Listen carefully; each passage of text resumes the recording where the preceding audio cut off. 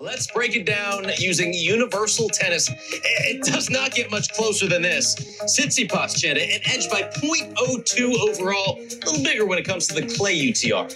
Yeah, they're going with John, though. I mean, who knew? A little slight advantage to Tsitsipas. Higher clay UTR, as you mentioned, as you would expect, although Medvedev seems to have made up some ground with his results this year on the red clay, but still the slight edge and probability, 51% to 49%. No, that's a great point. I mean, this is a real rivalry in itself between head-to-head, which favor Medvedev, and between clay momentum, which obviously favors Tsitsipas.